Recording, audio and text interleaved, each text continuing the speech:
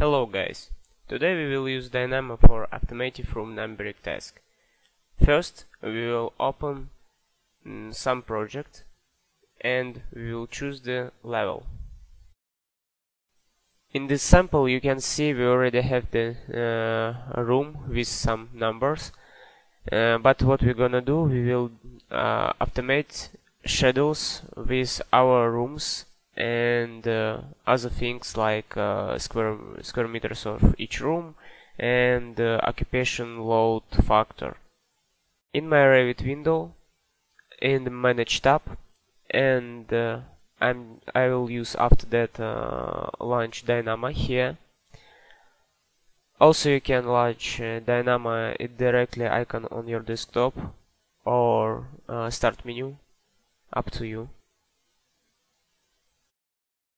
Let's go ahead and we'll start new project. Let's select Revit selection here, and we need to use all elements of category for now. Selection, sorry, all elements of category here.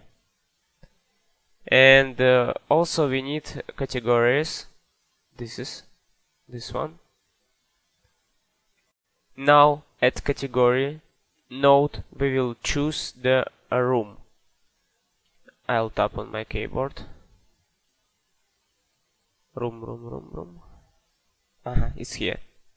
And I'll connect to element. So nothing changed. So we will use as a node the call it's watch. It's here. And let's connect element to the watch. And as you see, we get all our room numbers, but the green one, it means Dynamo using own data. Now we need more detail. What exactly we are looking for? Next node, what we're gonna use, this element get parameter.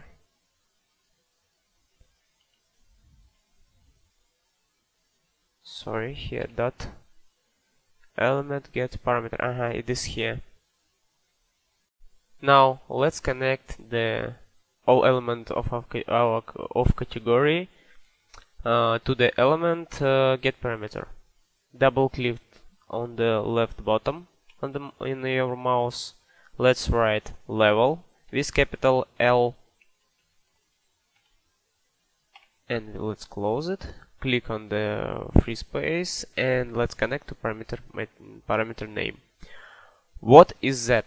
Your main question. If we will go to the Revit, and for example we will click to the lecturer, I mean the space, we have here parameter level. So that means we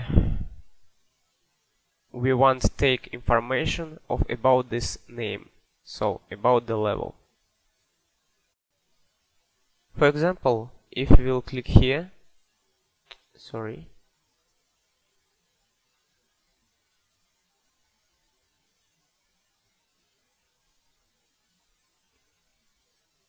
yeah, oh, I don't know why it's not.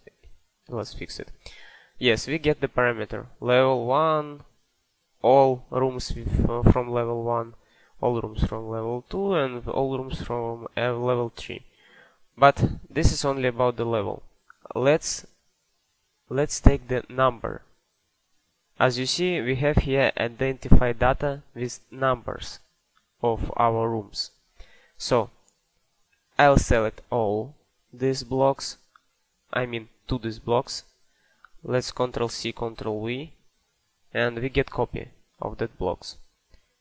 I'll open that for you can see what I will do. I'll change word level to number and click somewhere, and as you see we get the numbers. So now we have the levels and numbers from our Revit file, Revit work. Let's continue. Now we need new node string dot remove this one, and also I need code block. So as you remember, left double click on the left mouse, on the left bottom on your mouse, and now let's write 0. So start index will be 0, and string will be our data, our level.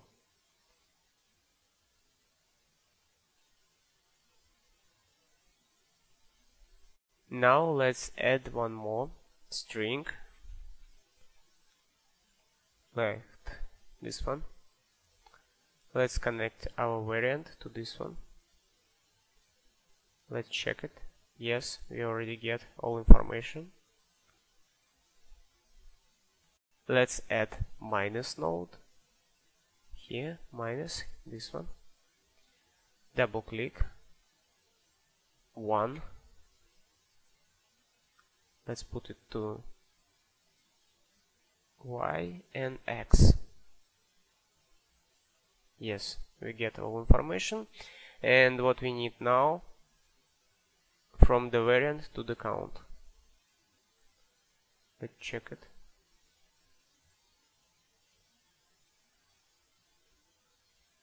Yes, we already get information. So what we did, now Dynamo show us where the first level, where the second level with our data, not by word, as we get here. If you will check here, this is word and number, but we need only number. So we deleted the word, and now we get only number. Now we need a new node string contact. String contact is here. Let's connect. Not now. I forgot one more node. This is combine, list combine. So now we connect our string contact to the combine. We connect string remote to the list 1. We connect our element value by name to the list 2. Let's check what we get.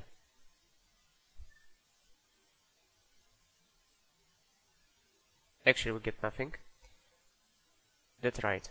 So let's add 2 parameters, and as you see, we get our level and number of room. But this is not so useful. Let's add code block, and let's make the dash.